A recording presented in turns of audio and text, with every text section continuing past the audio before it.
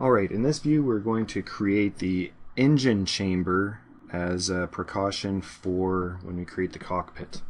So we want to open a sketch on the XY plane, change to a wireframe mode,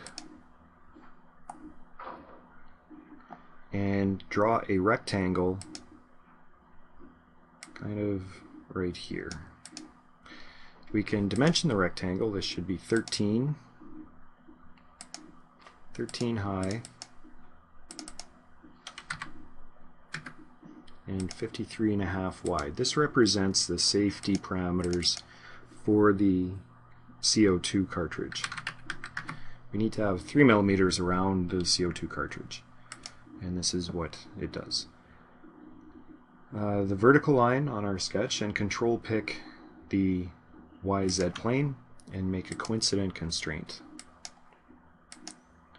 Choose the horizontal bottom line and then choose the ZX plane and make a coincident constraint. Once that's done, we can exit this workbench,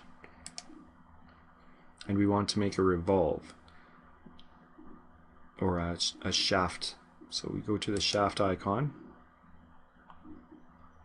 The axis says no selection right now. We're going to come down and pick that bottom horizontal line as our axis point and change our angle to 180 degrees. The arrow should be pointing up,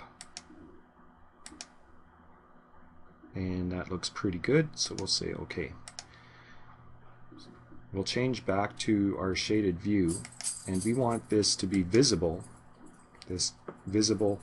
when we create our cockpit. So we'll go off of our navigation tree.